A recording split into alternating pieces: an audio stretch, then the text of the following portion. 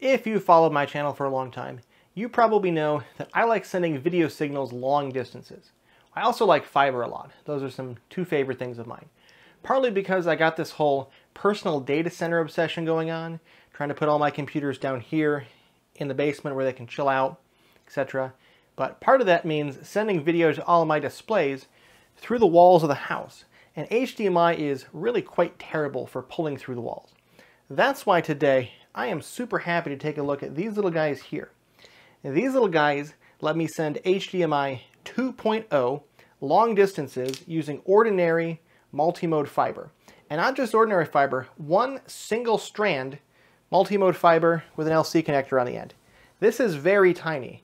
You can fit this through a lot of places that an HDMI, even a mini HDMI, would not fit. So also this is completely standard networking fiber. So of course, the home AV industry likes to make their own standards. That's why we have all the shit from them, like active optical cables and little mini HDMI adapters and all that junk. But in the optical networking world for Ethernet and other standards like that, using multimode fiber like this has been around for a long time. It's really easy to get. Cables like this only cost a few dollars. If you want to install one in your house where you're building it, you can buy them pre-made to length. Super easy to go. Easy way to get into fiber. So, if sending HDMI over these tiny little multimode fibers through your house sounds like something you're interested in, then come along on this adventure. Also, before I get into this video, I just launched a merch store. So if you want to buy a shirt like this one, Home Lab, your own personal data center, or several of my other designs, designed by myself and my fiancée Rena, we would love for you to hop down to my Ko-fi, link in the description below, and check those out. So without further ado, let's see what we got in the box. Now, they sent me two of these guys. One is HDMI 2.0 and one is HDMI 1.4. So I'm pretty sure they're exactly identical, so I guess we'll open the 2.0 one first. So we got some instructions, who needs that, and the units themselves. Now these guys are really quite tiny here. So on the back, if I pull the thing out, so we've got the fiber slot, you can look in there. We've also got power with a micro USB, so not a Type-C, sorry. This one says R1N, so the green side must be the receiver. Yep, because it says HDMI out. We've of course got an HDMI. So the orange one must be the transmitter. Transmitter side, we again have micro USB and the ferrule that accepts the LC connector. So pretty simple. And we've also got two micro USB cables, and that's it. So before I do some thorough testing, I'm just going to do a quick demo here. Now these guys are specified to work with multimode fiber, OM3, OM4. That's the Aqua stuff. So I got this here. Now they only need one single fiber, but I actually don't own any one single fibers in multimode. So I've just got a duplex here and I just split the two ends. So I'm just going to use one of them today. Orange side, that's the transmitter for my laptop. So I'll just take my fiber, take the dust caps off, get that guy plugged in here. I'm also going to need power from the micro USB. And over on my laptop, all I've got is a Type-C. So I'll need a hub here. Thankfully I have this hub that has HDMI and USB. So you can plug USB in, HDMI in, plug this whole thing into the laptop.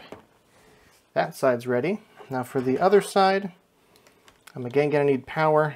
So I'll take my dust caps off. So we got this strand going in there. And I'll reach around and plug this in. And of course, link came right up. Told my laptop to use it as an external monitor, and in case anyone is curious about frame rate, this thing should handle the full HDMI 2.0 bandwidth. So not 2.1, but 2.0. They have another version that handles the lower bandwidth HDMI 1.4, but this is perfectly fine for 1080p 60, obviously. There should be zero latency here because we're just taking the electrical signal on the HDMI, converting it to photons on the fiber, and then converting it back. We're not doing any encoding or something like that, like some of the Ethernet-based solutions that are compressing the video, sending it over like H.265 and decompressing it. This is just sending it as different wavelengths of light. So, I mean, I guess I could do a high-speed camera test just to prove that. So this is the Blur Busters flicker test. It flickers back and forth between two colors. I'm flickering it at 1 Hertz now, so you guys don't have like a seizure. But I actually run it at 60 Hertz. The iPhone camera can film it. It puts a number on the screen of what frame it's on.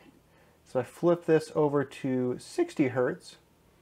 I guess I'll look away now. Wow, that's hard to look at on the eyes. Yeah, it looks pretty identical to me. Now, of course, I would expect this to be identical. I'd be very concerned if it wasn't, because I'm expecting this to just take the raw high-speed differential signals on the HDMI connector, encode them as photons, decode them as photons. So it should only be doing like high-speed analog processing. It shouldn't be actually taking in the image and doing anything with the image. And it appears that it's not, so good job on that. By the way, if you want to see how some of the like older active HDMI cables work that have built-in optics but aren't fully fiber optic like this, there's a really great video up here that I'll link to from the Signal Path. He tears down one of those. He's a really, really good expert on high-speed stuff like this, so check out his video. So next test, I'm down here. I wanted to see if I could get these guys to work with single mode fiber. Now, they're not advertised to support single mode fiber. They're advertised to require multi-mode fiber, such as OM3, OM4, this aqua stuff. This is a 50 micron diameter glass core. Basically, the light bounces differently in multi-mode fiber than single mode fiber as it reflects back and forth. They're different. So I have a lot of single mode fiber for a variety of reasons. This is yellow stuff, OS2. This is a 9 micron core. So I have this run through my house upstairs. I was hoping to run a test with that. I have some very long single modes that I can run outside. I have some outdoor rated cable, that kind of stuff. So when you do those kinds of things, single mode is much easier to find and to work with, because pretty universally, once you go outdoors, you're pretty much using single mode, just because you're generally going longer distances, and multi-mode can only go for about 300-400 meters. Now, 400 meters probably sounds fantastic to you guys at home, but to networking people, that's nothing. So anyway, I tried this single mode patch cable on its own with these adapters here, and I got nothing. So next I bought some mode conditioning patch cables. These have a little splice in them that does some sort of adaptation. These were not particularly common. They used to be used with a type of transceiver called an LRM back in the gigabit days to run LR transceivers slightly longer distances over multi-mode, whatever. So anyway, I have a set of these. I'm going multi-mode to single mode and then back to multi-mode, and I got nothing again. But it's starting to come through. You can see flickers. Most of the time the monitor says out of range. Occasionally if I take my laptop out of sleep mode, you'll see like the picture flash for a second as the signal comes through all the way. But it's clearly not happy with this, so multi-mode it is, as it said it required. But if you're installing this in your wall, it's another reason that you might want to prefer multi-mode over single mode at home. Again, normally I preach single mode everywhere because it's easier just to have one set of stuff than to use single mode, multi-mode. If you're doing like 100 gigabit fast stuff, you'll pretty much need single mode. Or you need the 8-way MPO multi-mode, which this is not. But you have options for what to install in your house. Multi-mode is perfectly fine up to 25 gig with duplex like this.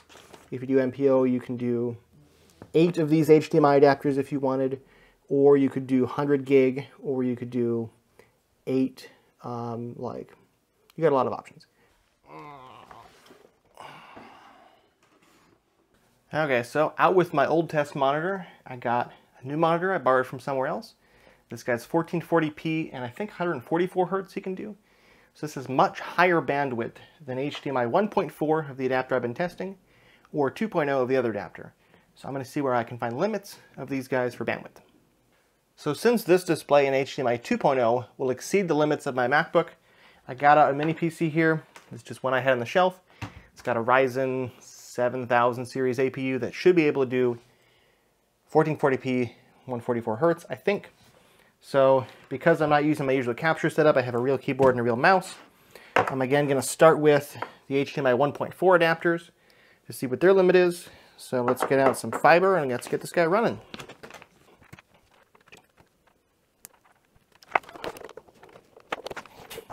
Okay,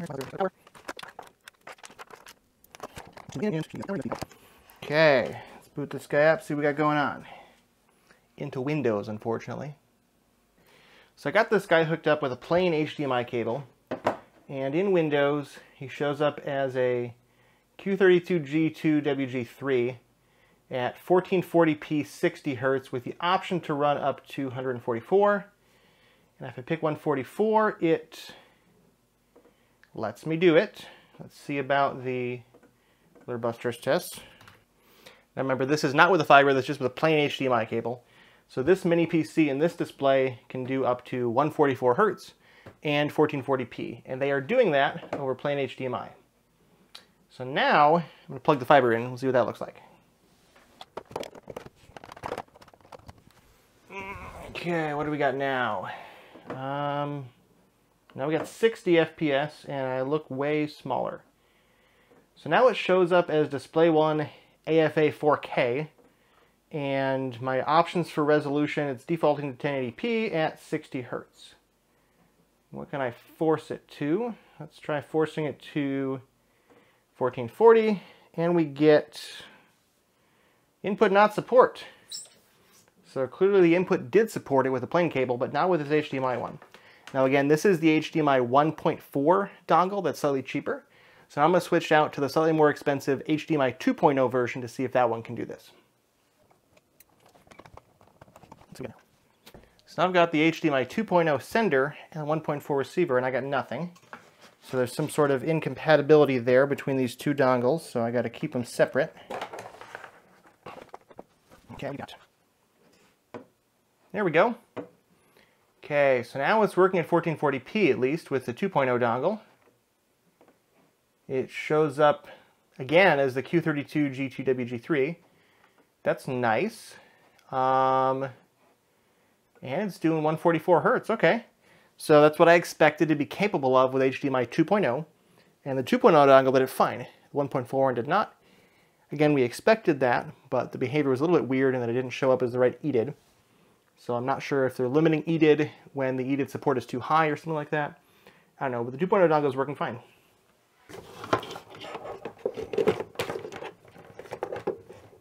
So following up on the weird EDID behavior of the HDMI 1.4 version, I plugged it back into my old monitor, which can definitely not exceed 1.4. And it again shows up as an AFA 4K as the model.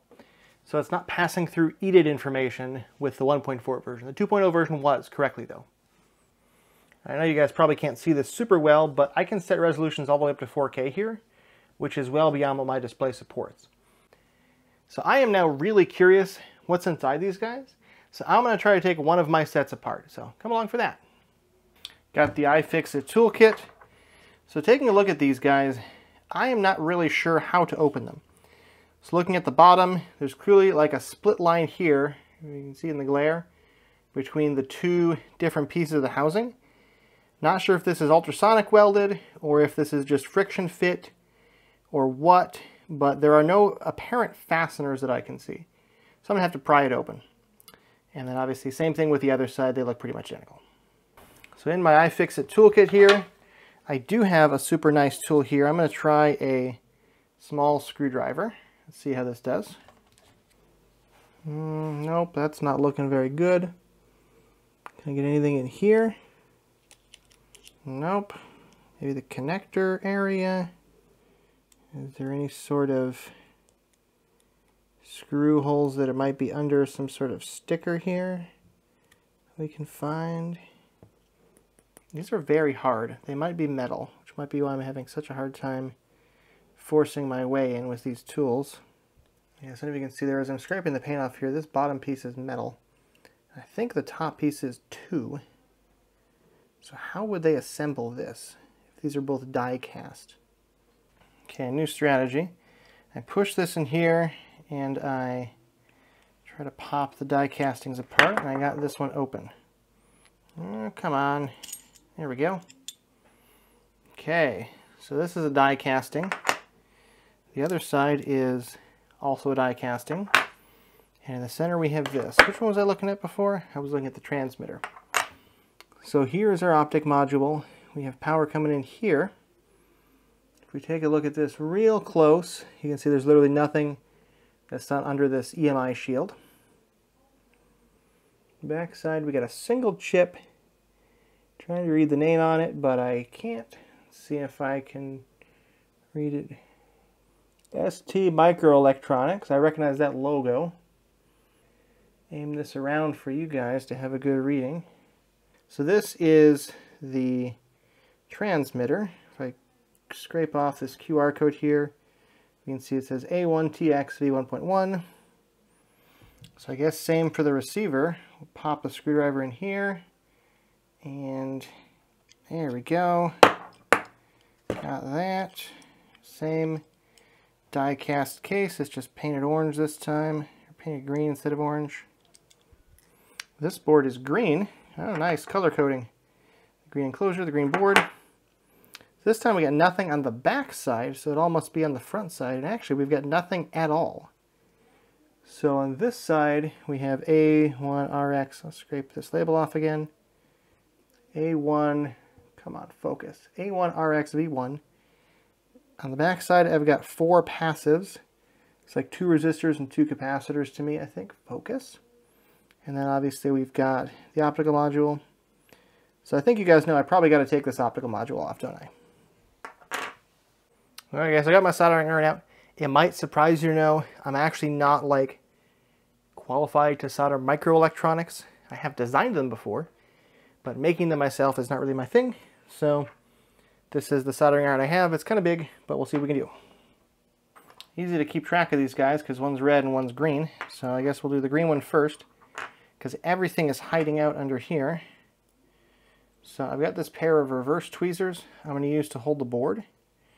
So I'm going to do this, and then I've got a pair of regular tweezers I'm going to try to use to pull this guy off. So I've encountered a slight problem here. These guys are potted. So if I look here, you can see just a little bit of goo spilling out. Same on this one. So I'm expecting this is fully glued down. I cannot pry these guys off, which is why I think they're filled with epoxy, which I guess makes sense. So this is where I'm going to stop my teardown. Okay, so getting back from the teardown here, I got my parts here. I got the other modules here that are fully assembled. What do I think about these guys? So if you follow my channel for a long time, you've probably seen my video, I'll link to it up here, where I send HDMI 2.1, 48 gigabits, over multimode fiber. Now that adapter, I still have, it still works very well. That requires 7 strands of fiber, so an 8-way MPO connector that's quite a bit larger than one of these LCs. It's also much less likely to be in your wall. I mean, not that this fiber is likely to be in your wall either, but pulling an 8-way MPO for every display is kind of a lot of fiber to pull. Now, of course, it's worth it. You get HDMI 2.1, very high bandwidth stuff. But I think most of you probably don't need 2.1, and 2.0 that these guys do is probably acceptable for you, in which case, if you have the MPO already, you can run 8 of these over it with a fan-out cable. Although I did hear from some people that the cable that Rupro shipped in that last video only actually had 7 strands populated. If you bought it from like fs.com, it would have all 8, obviously. I've also looked at solutions in the past that send video over Ethernet, and these also work very well for very different use cases. So like, for example, if you need to look at a monitor remotely, if you need to multicast one-to-many, that's a great place where Ethernet helps you. I use them when I do like live events. I can hook up cameras all around the building using the facilities networking without having to run extra fiber, things like that. That's what I've done for robotics events, stuff like that. So I'm using them for low-speed displays. They get fine quality at 1080p.